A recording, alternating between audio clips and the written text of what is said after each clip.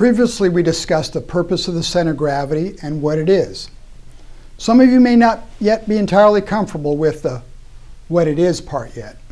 But don't worry, it'll become more clear as we go through the identification methodology. So let's begin. JP50 doesn't say how to identify a center of gravity. In fact, it refers you to JP2-01.3, which is the Joint Intelligence Preparation of the Operational Environment, which basically says, use a systems perspective and do a nodal analysis to determine where the enemy derives his strength. The technique it recommends is to, quote, to visualize. That's it, visualize. So how do you visualize and analyze a system? Joint doctrine is silent on this subject, leaving it up to you. So I'll offer you a method to visualize and analyze a system to determine its center of gravity. It starts with the system's perspective, and you view the friendly and adversary entities as systems. But it uses the strategic framework of ends, ways, and means to answer three basic questions about the system. First, what is the end state or goal of the system? Second, how, what are the ways that the end state can be achieved? Lastly, it asks, what are the means required to execute the way or how that achieves the end state? Now, it's important for planners to devote sufficient study to these simple yet critical questions. Fortunately, operational design, along with the intelligence estimate of the adversary, will help answer these questions. The first step is to identify the end state or goal.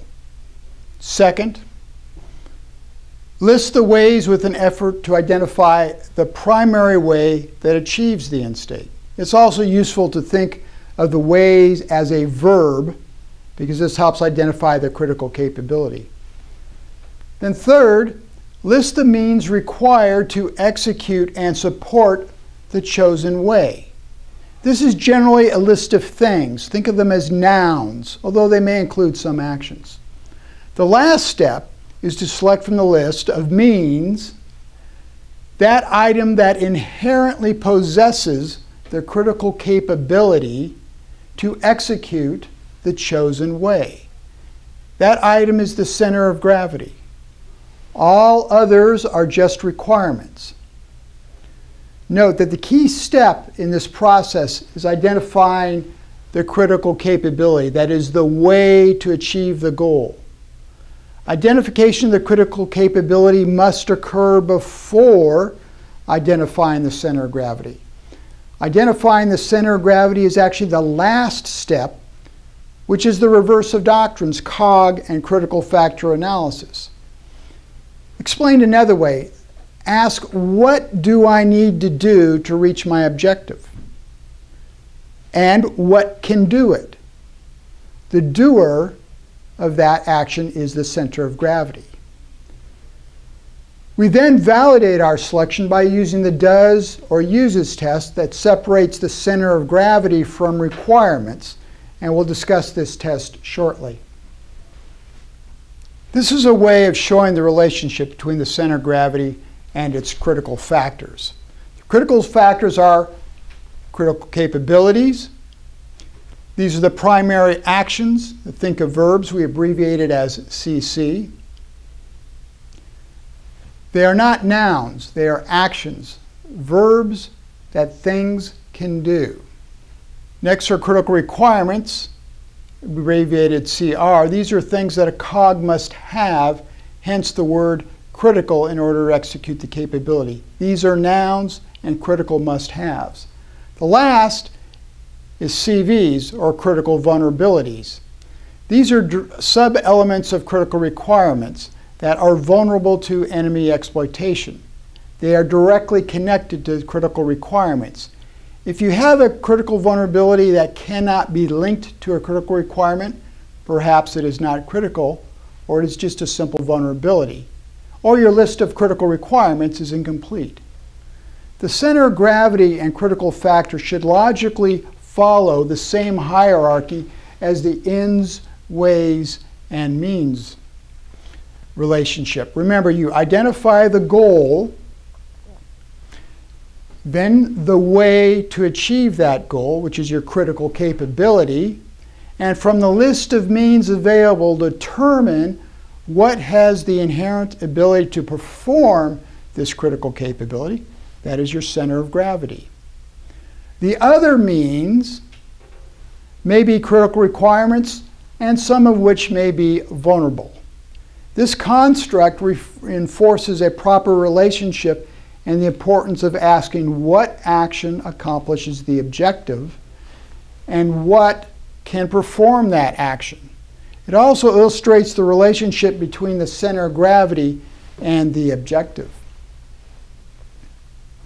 This construct differs from some of the doctrinal and instructional material that suggests you identify the center of gravity first and then ask what can it do. I would argue that is an arbitrary and flawed method. So we have a pretty good method to identify the center of gravity that is backed by the logic of the ends, ways, and means method, but we need a validation test.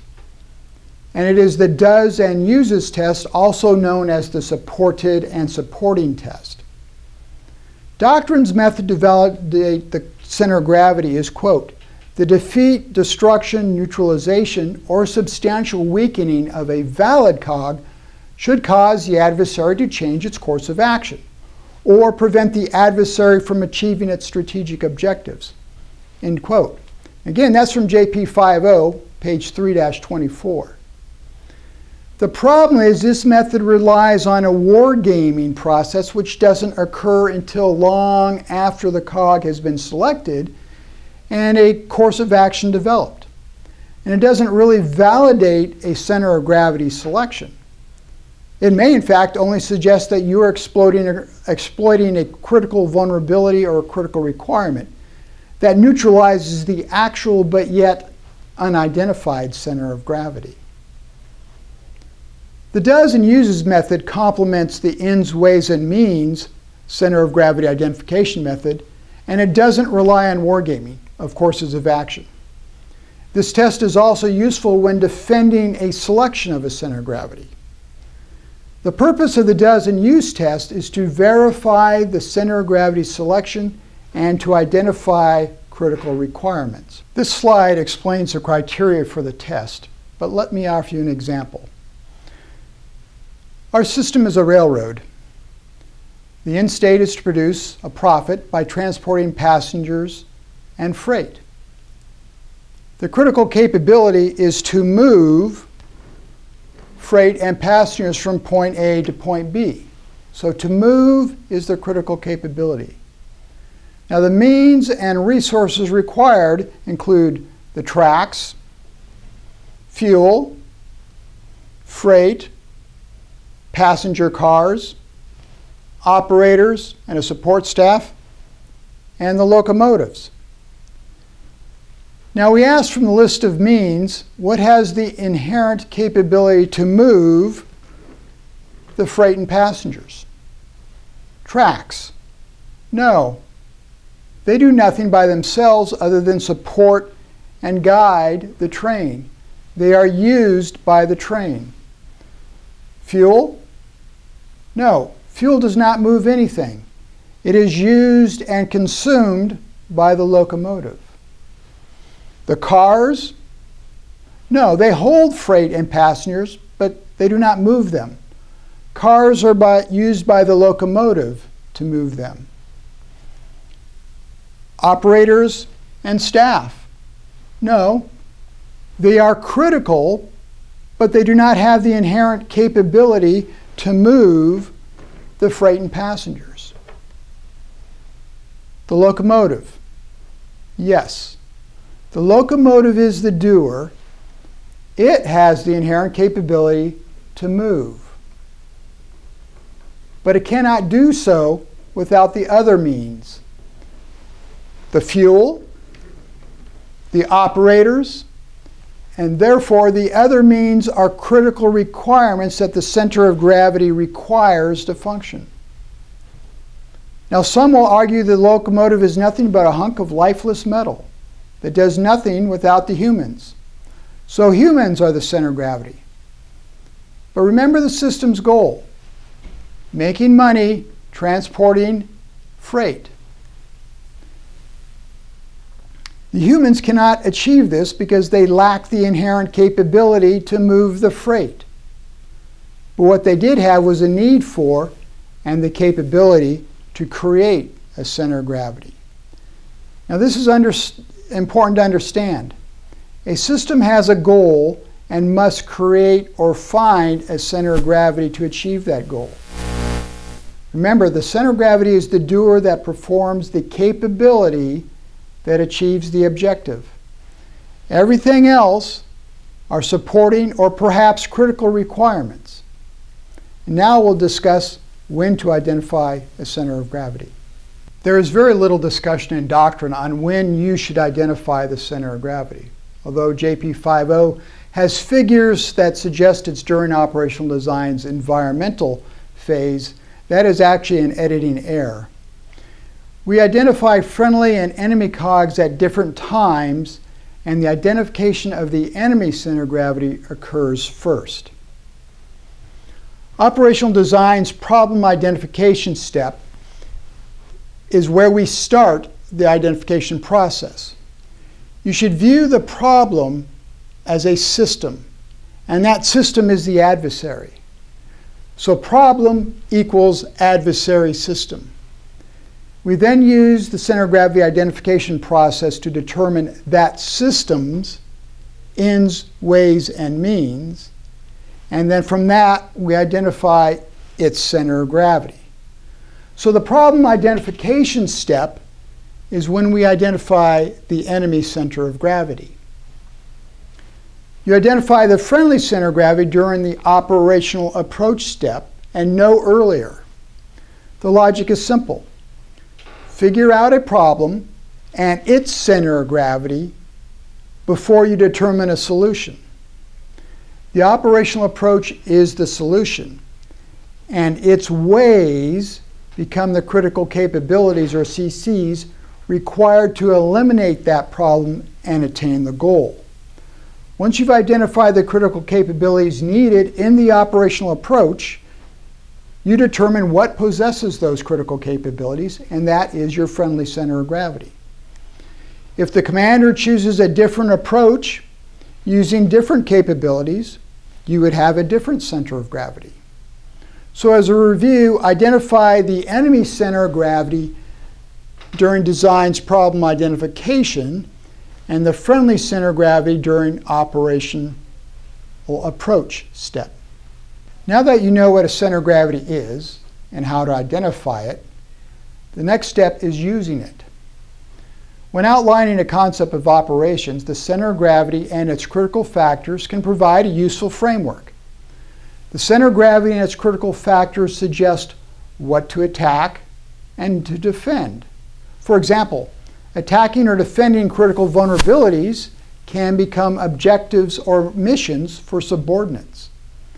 Critical requirements and vulnerabilities can also be decisive points, and organizing them may suggest lines of operation or lines of efforts, and sequencing them suggests phasing. Now here's a graphic to illustrate this.